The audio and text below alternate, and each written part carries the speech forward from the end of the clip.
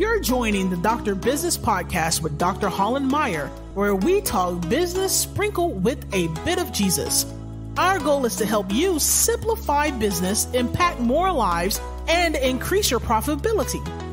By sharing the stories of influential doctors from various specialties, we help you get creative in connecting with your target market, increasing your exposure in the community, and collaborating with local providers so you can reach more people and avoid burnout.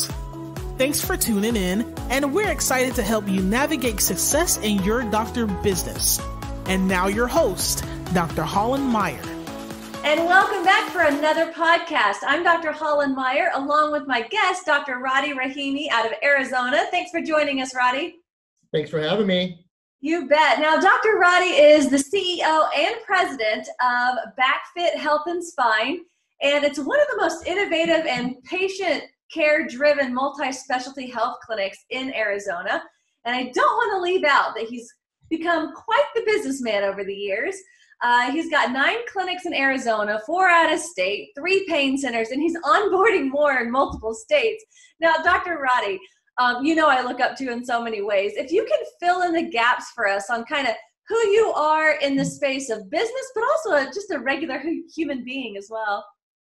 Yeah, thank you for that nice introduction.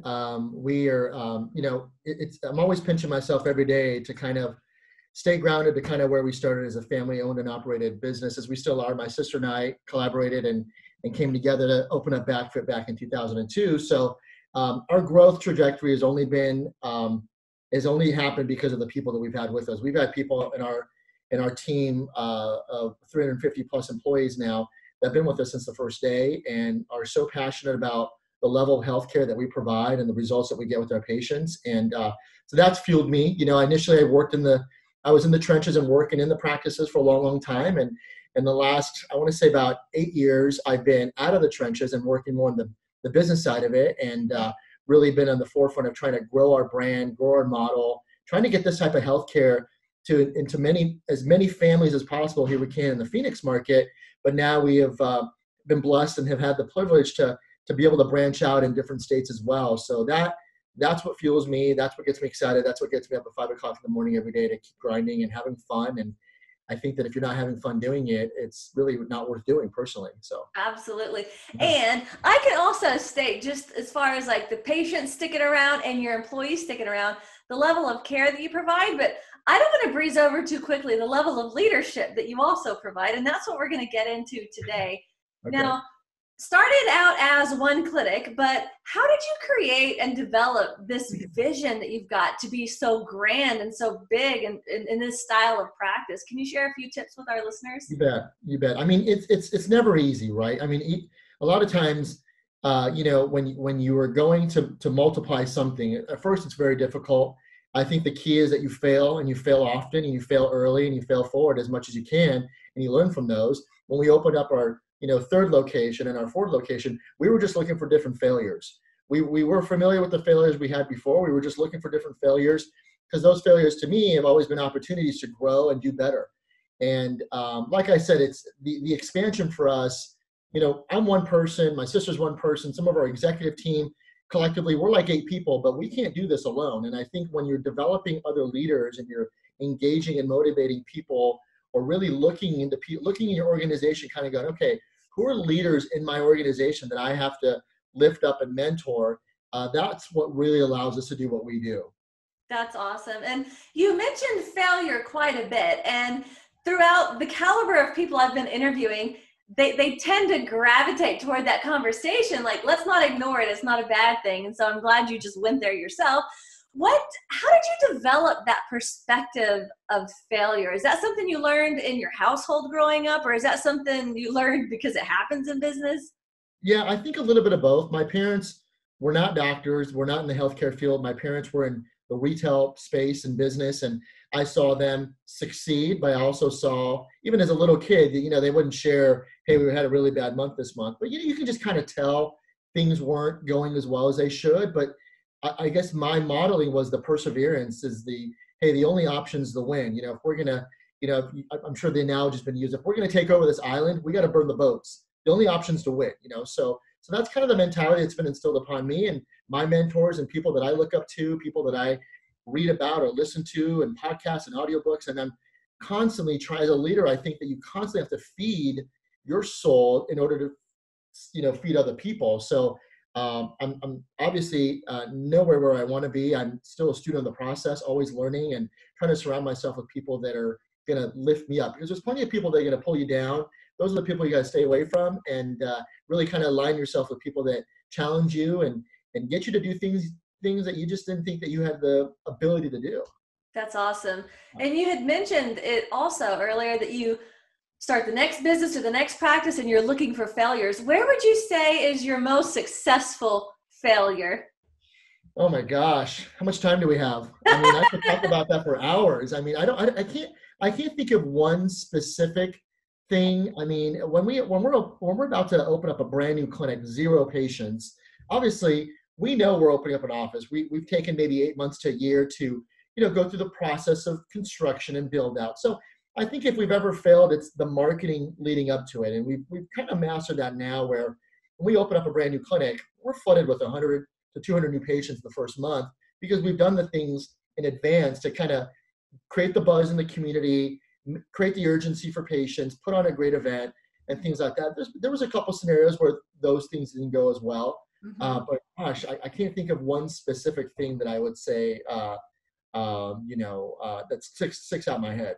Yeah, but marketing to open up a practice, I mean, after you've done it 13, 14, 15 times, I mean, seems like you would learn a thing or two of what not to do and what definitely to do. I know, you're absolutely right. There's always something. There's never been a perfect opening. And I hope we never encounter a perfect opening, because again, then there's not an opportunity to grow. So even being here in Chandler, Arizona, in our corporate office, and we're onboarding clinics and out of state, we're not on a plane every day going to different clinics. So we're having to do and deliver what we do here locally, 10,000 miles away. And that's kind of tricky. So that's a whole nother beast to tackle. Oh my gosh. Yeah, absolutely. That's awesome. What's the best investment that you've made in your business or in your practice? Well, I think the best investment for me, I mean, in my position, there's so many people that rely on me. Like I said, we have over 350 employees now, and in some capacity, every single one of those relies on me. And I know that although I don't know I don't get to work with everybody every day, obviously, but I know that I'm affecting them. I'm affecting their families and what they provide for their families. I really take that very personal, and I take that to heart. So in order for me to do that, the biggest investment personally that I need to make is in myself. And I need to make sure that I'm healthy, number one. I'm active. I'm feeding my soul. I'm feeding myself daily, and taking the time to do the things I do in my morning ritual, doing the things that I need to do, and to go and get more information and get on a plane and go to a conference that's uplifting and things like that. Because if I'm not constantly keeping my tank full, there's no way that I can spread that love with everybody that is really relying on me to do that. So I don't think you can put enough hours or dollars into yourself as far as an investment goes if you're trying to grow as an individual. Right. And growth as an individual, I mean, it leaks out into every single area of your life. You can't help it, whether you're not growing or whether you are growing. The fruits of your labor will show, right? Absolutely. 100%. So you had mentioned your morning ritual. What does that look like for you? Oh man. So my morning ritual has changed a lot. I'm a morning person. I get up and, the first 2 hours of my morning are kind of my time to get set. There's days, even though we don't get snow here in Phoenix, there's some cold mornings where you're like, I don't want to get out of bed. But once I make myself do that, recently I've changed it. Recently I get up, I have my cup of coffee, I do a cold plunge, I get out, I meditate for 15 minutes, I read, and then I get started. And then I'm very involved with family life as well. So I like to get my kids off to school and then go to the gym. That's kind of like my morning routine. I don't really start my work day till about 9:30, 10. Because I and a lot of people say, well, gosh, what are you doing for those 3 hours? I'm like, well, that's my time. Like, I don't care if I'd rather go from 10 to 6 or 10 to 8 or 10 to 10 than be somewhere at 7 a.m. because then I'm compromising what I need to do to feel good throughout the day. So that ritual, or that routine has been really, really fun for me to do the last, I've really been diligent to that for probably about the last 5 months or so. Okay. In the past, it was always morning, getting up, reading, meditating, gym, like that's just my routine every day, and allows me to get set. And I'm good about not jumping on emails and getting immersed, because I could get on emails and be on there for 10 hours, and that can steal your time very quickly in the morning. Yeah, for sure. Yeah. So you had mentioned meditation. How has your spiritual life or being connected to yourself played a role in your business life? I think it's really, really important. I think that goes back to your other question about what do you invest in, or what is the biggest investment. I think that piece, as challenging as it is, because it's not an easy thing to do, and I'm always looking for ways to do it better, more efficient, because the most common thing you hear from people is like, I don't have time to meditate, or I don't have time to go to church, or whatever their thing is, and for me, I didn't have the privilege of growing up in a house that was religious or anything like that. So, but mindfulness and those things like that were something that I knew were important, but it took me a while to kind of implement those things, and it's just really, it allowed me to kind of stay centered more consistently, reflect on blessings, reflect on gratitude, because it's really easy to talk and think about the things that aren't going well. But when you sit down and you give yourself 10 minutes, which I don't think anybody is too busy to have 10 minutes to themselves, and to reflect on those things, it really just allows me to keep a more positive perspective on everything that's going well in my life, and even the things that are challenging. I have a lot of challenges right now, and even those things, you tend to work through those challenges when your state of mind is at where it really should be, so. Yeah, I can relate to that. The last couple of years, I've focused on this more than ever, as far as and I'm sure you can relate to this, all day long, the wheels are turning in your headspace, they don't stop.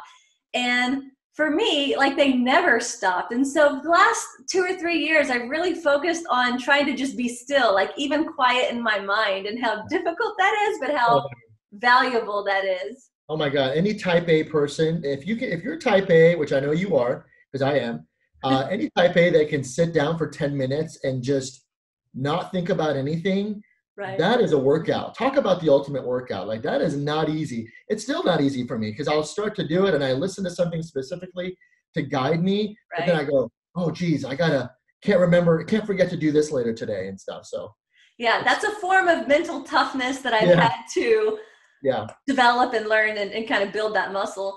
So let's go into some things that our listeners can start to implement into their practice or into their business.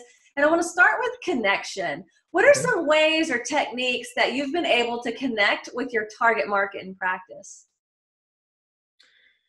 For us, regardless if you have one office or 500 offices, it's irrelevant. The connection is, what is that target? First, you have to identify what is your target. A lot of practitioners, that I coach, because as you know, I coach on the side as well. A lot of practitioners don't really know what their demographic is. They don't really know what they're looking for. They just know that they need to look for something, but it's much more effective when you have a target. It's you don't want to just throw darts at a wall. You want to have a bullseye. You're where's my target, to throw those darts at. So every community, every city is a little bit different.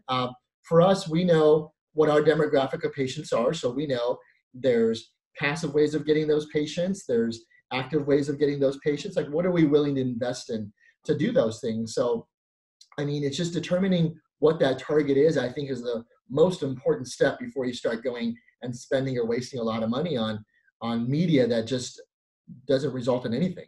Right, because you've got to know where they hang out, right? Where they hang out, where they go online, so that you're putting your dollars where it makes sense. And so many doctors, I feel leave it up to chance, or just say, I treat everybody with the spine, or if it's an ortho, I treat everybody, with bones, and so they kind of treat everybody. So what you're saying is actually have an avatar and a target, picture that person walking through your door so you know who to go after. Is that what you're saying? Yeah, absolutely. I think if you put it out there and you're very focused on what you're looking for, I think we all would agree that once you focus on and visualize it, those are the types of people you're going to attract. We're going to still get certain people that are there. If you're a corrective care practitioner like we are, and you have a patient that's just there for pain management or whatnot, they don't really buy into what you're still going to get those people. And I feel you still need to, love and care for those people like everybody else. But I think it's just kind of what your focus is on. I think a lot of doctors, when it comes to marketing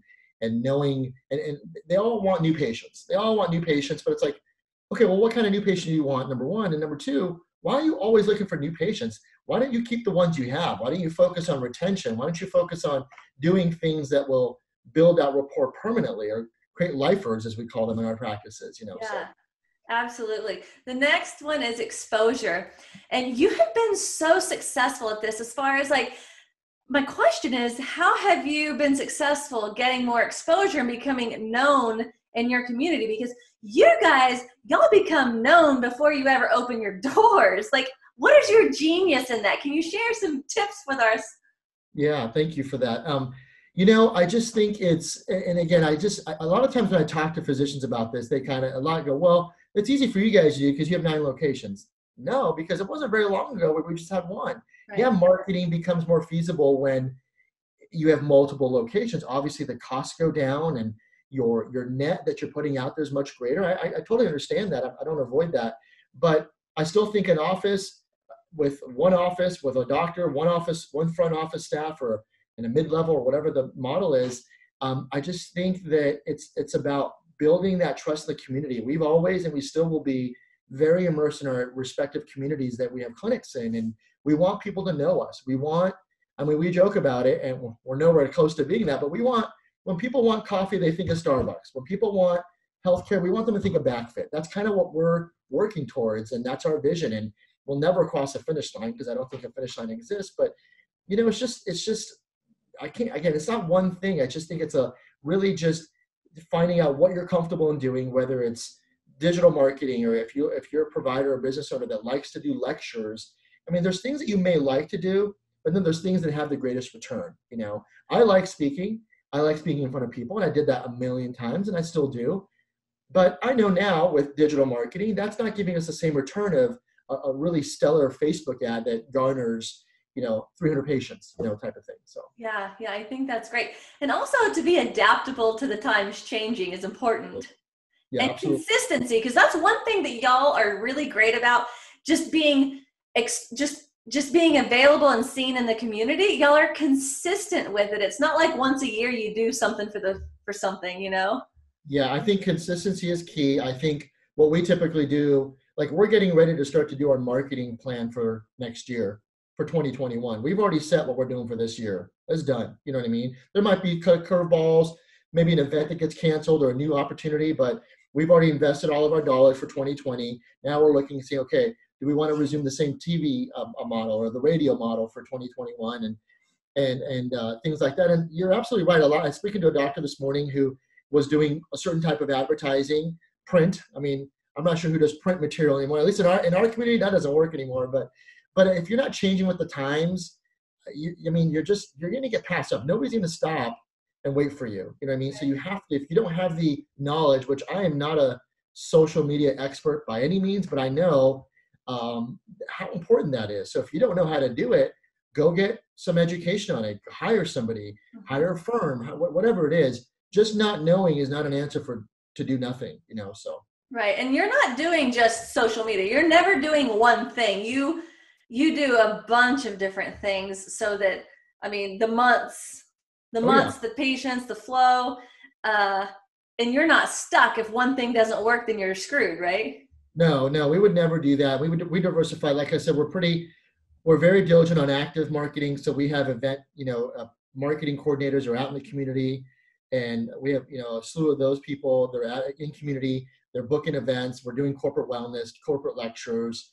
We even go to things that we don't get any new patients out of, but we're letting our presence be known. They're looking at the brand. They're seeing what we do. And then, of course, the digital marketing, the more passive stuff, is equally important.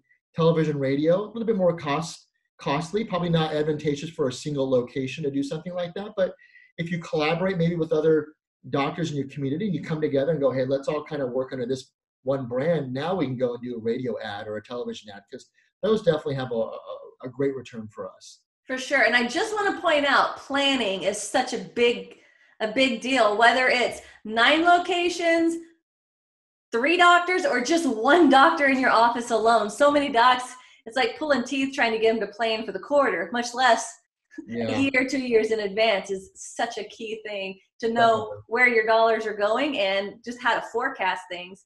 The last thing is collaboration. And this is actually how you and I even know each other, have you had much opportunity to collaborate with other doctors and healthcare professionals outside of your specialty, and how has that served your practice?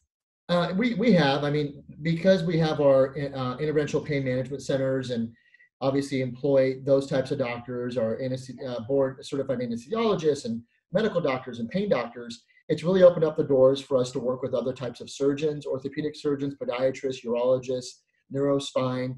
And, before I couldn't get them to return a call back in the day, but now all of a sudden, I'm getting those calls and they're wondering, how can we work with you guys? Because I see that you have this going on or that going on. And it's just, for me, irrespective of the degrees or the initials before or after the name, for me in any type of business, and I think why our paths cross is just if I can get to know somebody, know them as a person, and I feel comfortable and things are genuine, then I'm willing to work with them. But I think the collaboration is key. I think collaboration in healthcare is key. I'm a little biased because we operate and own integrated practices, which I think provides such a value for the patient. The fact that they can see multiple providers under one roof and not have to bounce around trying to get their records to one office or the other office and doctors not talking to each other. I mean, I wish there was a way for me to measure how much quicker people get better when they're in an integrated model versus a not. I just think it's such a better service for the patient. So that would be awesome. Operation is key for us. Yeah. That would be awesome to quantify that, right? I know, right? That would be a great. I don't know how to do it. So. But yeah, it is brilliant from the care that the patient is getting, but also the quality control that you have, knowing the tier of care that they're getting. So it's not just drugs and surgery first all the time. Never. Absolutely not. I mean, we are still very sound with our philosophy. We're very big on that. And when I was in practice, I got fed up with my patients, going, you know what, I'm going to go check with my primary care, or I'm going to go do this. And I'm like, this is not good. We got to change something. And that's when we changed our brand completely and what we offered and made a huge shift. Oh my gosh, like 11 years ago. So it's been a while. Well, way to go. Now we're going to enter the fire rapid round. Are you ready for this? Sweet. Let's do it. Okay. I have a buzzer though. Do I need a buzzer? You don't need a buzzer, okay, but I'm going to ask you some questions that I just want you to answer quickly with whatever comes to mind. Okay. So the first one is, in hindsight, being in business for so long, what should be the 2 top areas of focus in practice? Communication and systems. Love it. What's the best advice that you've ever received? Take care of your employees. I love that. What is one thing that you see consistently in every successful business owner? Communication systems. Love it. And then the last one is more about giving back. Do you have a resource that you can share, like a resource for business that you can share with our listeners? In regards to what? What do you mean? Like you mentioned, like books and podcasts or affirmations or coaching. Is there anything specific that really touched you? Well, I came back from Tony Robbins, UPW, like 3 months ago. And I just thought that was such a game changer for me. It was definitely a good time for me to go to something like that. So I think that the things that he puts out there, and I know if you listen to them and maybe even attended, have just been awesome. They've been proven. And so that's kind of what I'm feeding my body with right now. So. I want to ask you a question on that. What's the difference between, for you, it being like a pep rally that gets you really pumped up to actual, like, being helpful in your business and making progress and making it life-changing? Well, I think that when you go to an event like that, and I know that it's 14,000 people jumping up and down. I mean, right. It's crazy. It is. I think that if you bring back, and it's 15-hour days for 4 days in a row, if you bring back that energy, and my staff, my executive team here was so anxious for me to come in on Monday afterwards. They're like, tell us all about it. I'm like, I don't even know where to start. Right. But if you don't bring some of that back into your team, then yes, it's good for yourself and your cleansing of yourself and whatnot and motivating yourself. But I really just gave myself 2 or 3 days to kind of get that information. Okay, what's going to apply to my current team? What are we going to do? How are we going to implement this information? Because think a lot of us have gone to conferences over a weekend, continue ed, and at the conference, like, oh, I'm going to do this, I'm going to do this. And come Monday, nothing changes at all. So I think it's just being disciplined to implement the things you've learned. Right. And just kind of taking a few nuggets and actually implementing them. And that's what I want our listeners to do today from this podcast, because there's been some great nuggets in here. How can folks get a hold of you? Because I know some people are saying like, dude, this guy has an integration like dialed in. How can I connect with him to either pick his brain or work with him? How can they contact you? Whatever you want. They can email me. You're free to give them my cell phone. I'm very easy to get a hold of via text. Email's great. I didn't know what I know now if it wasn't for people that helped me along the way. So, if I have an opportunity to help other people, even do anything to improve their practice, I'd be willing to do it as best I can. So. Awesome. Perfect. And I'll put his information in the show notes and any links that we come up with as well. Dr. Radi, thank you so much for joining us and giving us all that knowledge and value. Thank you so much for having me. You bet. And to the listeners, thank y'all so much for tuning in, and stay classy, folks.